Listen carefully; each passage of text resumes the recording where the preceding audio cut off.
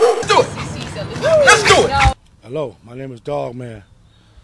I've been training dogs for 35 years.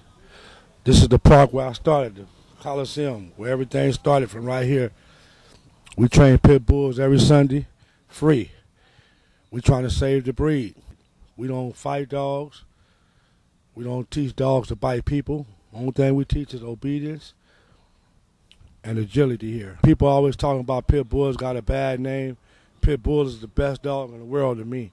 I've been having them for 35 years. And out of my 35 years, I ain't never had a problem with a pit bull. So I don't blame the dog. I blame the people that have them. And it's not for everybody to have. So if anybody want a pit bull, I recommend them to come talk to me before they get one, mainly if they're new people. We usually start training here on Sundays at 8 o'clock in the morning up to 12 o'clock in the afternoon.